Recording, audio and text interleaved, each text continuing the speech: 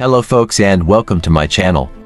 In this video I show you how to insert SIM and SD card in Samsung Galaxy A25. The SIM tray is located on the right side of the phone. And to insert the SIM cards, first remove the SIM tray.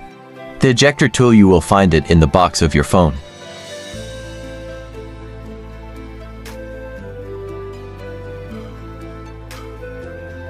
Insert the ejector tool that came with your device into the hole on the SIM card tray, and push gently until the tray pops out.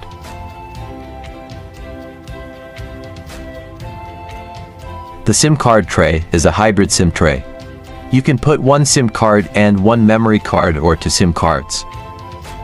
The SIM cards are nano SIM and are inserted in the SIM tray, with the gold contacts facing down. The memory card, it is a SD card up to 1 TB capacity. To put the second SIM card, you have to remove the SD card first.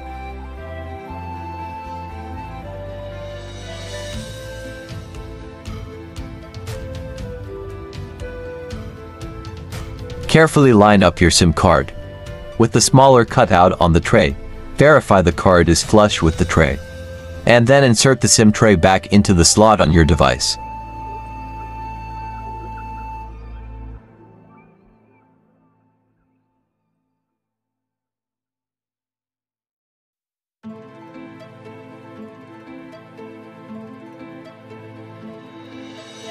After inserting the SIM card, the SIM Manager menu will open.